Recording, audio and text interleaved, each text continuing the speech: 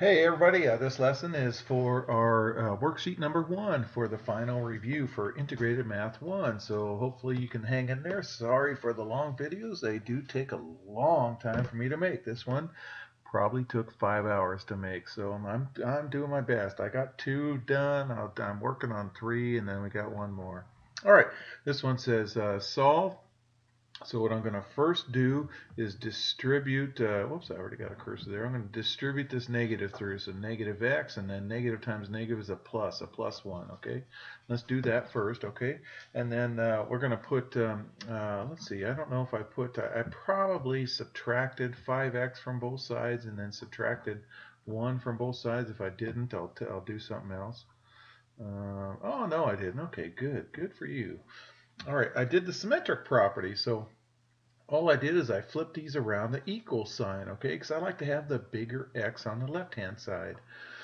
Okay, so here we go. Now I'm going to go plus x, and I'm going to go minus 11, minus 11. It would have worked the other way too. Okay, so then 6x equals negative 10, and so when we divide by 6, I like reduced fractions. 2 goes into negative 10, negative 5 times, and 2 goes into 6 3 times, so negative 5/3, okay? All right. Okay, this one says evaluate when x equals negative 12. So I'm going to plug in x equals negative 12 right there. So 2 times negative 12 squared and then minus 6, okay? And then we got to square negative 12 first. So negative 12 times negative 12 is 144. Remember, negative times negative is a positive. 288 minus 6, and so we get 282, okay? Easy enough. All right, so here, let's say for f of x equals negative 3x plus 5, what is the value for x when f of x equals 38? So I'm going to put 38 right here and solve for this x right here. That's what it's asking for.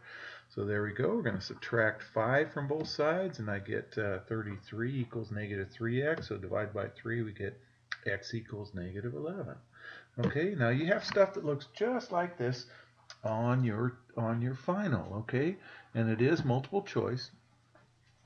So these questions are very similar. Okay, so we're going to graph these on a number line. Now, because this has an equal sign right there, we're going to do a closed circle when we solve. So minus 4, I'm going to do that first right there.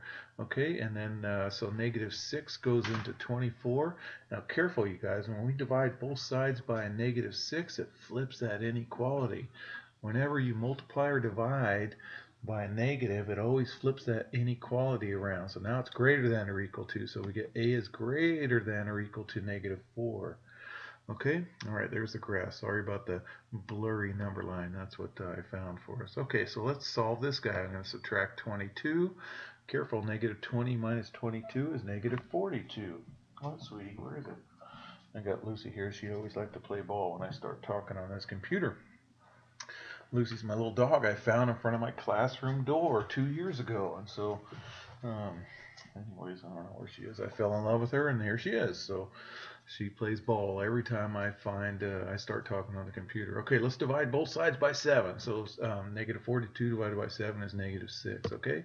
All right, here, plus 16 to both sides. Negative 36 plus 16 is negative 20, and then divide by 5. Now, I divided by 5, not negative 5, so it did not flip that inequality, so it's greater than negative 4.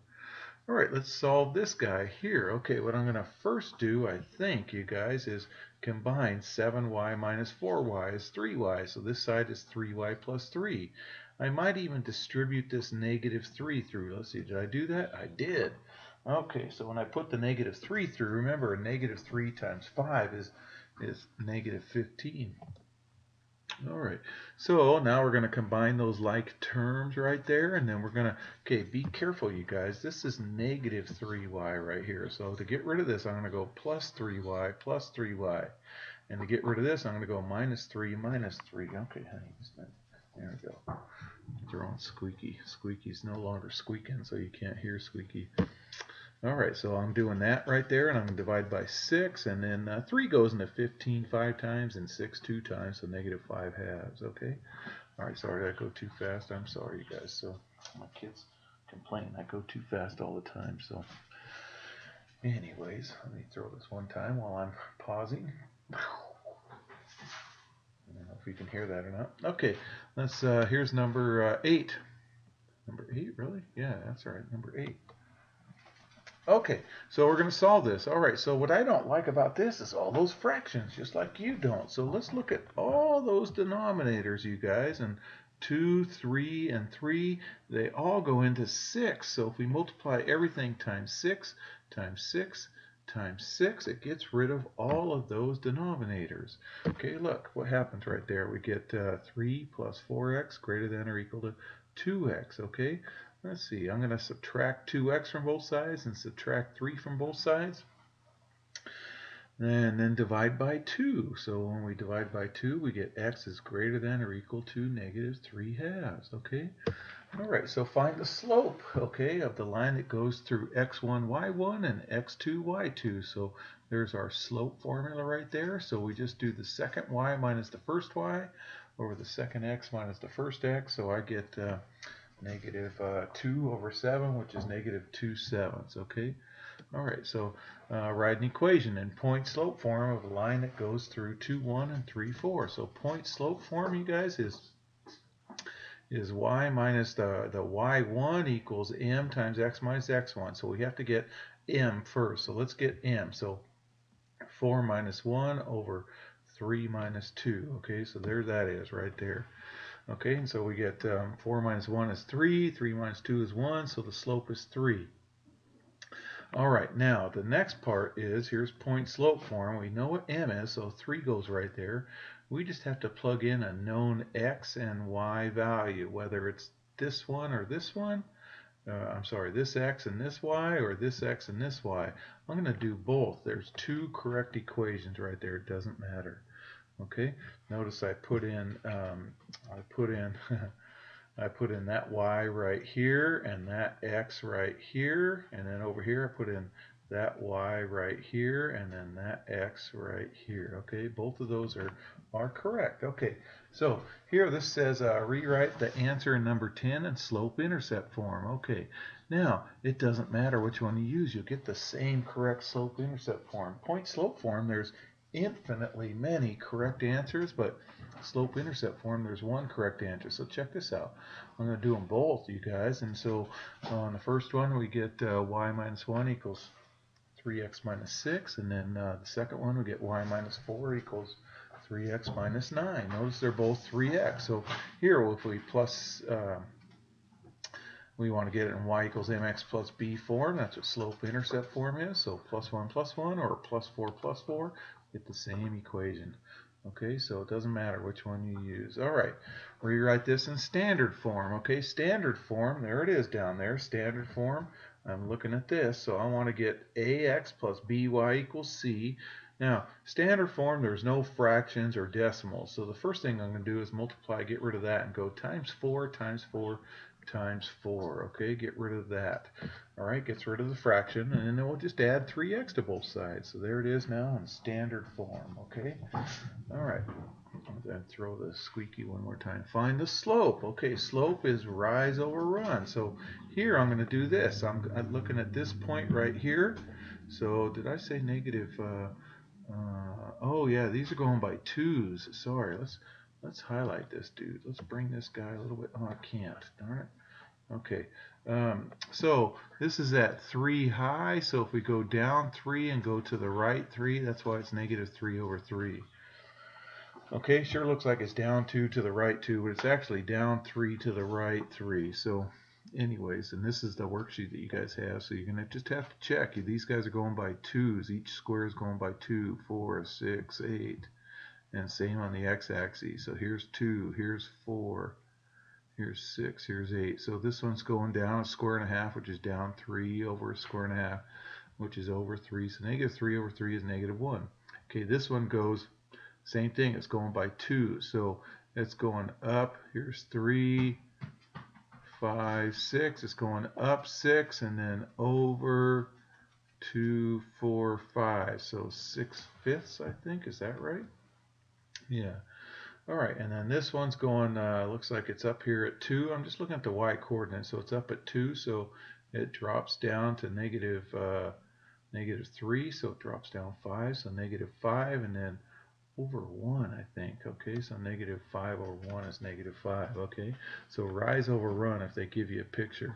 All right, so write an equation in point slope form. So point slope form is y minus y sub 1 equals m times x minus x sub 1. So what I did was I used this point right here. I use this for x, so that goes right here, and then this for y goes right here. That's an acceptable answer. Now, if it's a multiple choice question, it might say y equals negative 1 times x minus 1, or maybe y equals negative parentheses x minus 1. What if we did this point? It'd be y minus 3 equals negative 1 times x minus a minus 2, or x plus 2, okay? So we could use that one. Okay, so for this one right here, I think I use this one first, so y minus a minus 3 is y plus 3 equals 6/5 times x minus 0. Okay, did I do that? Yeah. Now you can just write 6/5 times x if you want, or just minus 0, depending on what the choice is. So it's called match the answer game.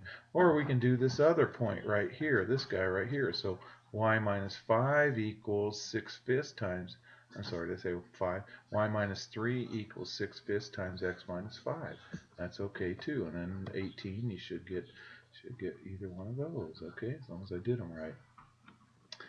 All right, kind of stalling here. Okay, so here's the formula. Volume equals length times width times height. Have you ever seen that before? If not, you will soon, especially when you get into IM3, when we start doing the solids stuff. So solve for the equation for L.